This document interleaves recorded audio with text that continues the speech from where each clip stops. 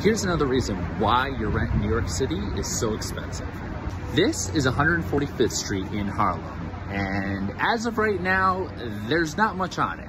There's a gas station, a closed gas station, and a trucking lot. So a few years ago, a developer came in and said, hey, let's build housing on this site. And he proposed a project that would have 917 units, a full half of which would be affordable. So over 450 affordable apartments here in Harlem. So this seems like a good idea, right? We're in a crazy housing shortage in the city. A developer's proposing to build more housing, and we're replacing gas stations. Well, things did not go over smoothly, and the project was vehemently opposed by the district's council member who said 415 affordable apartments was not enough. If the developer wanted to build there, they needed to make all the units affordable. And that sounds like a noble argument on its face.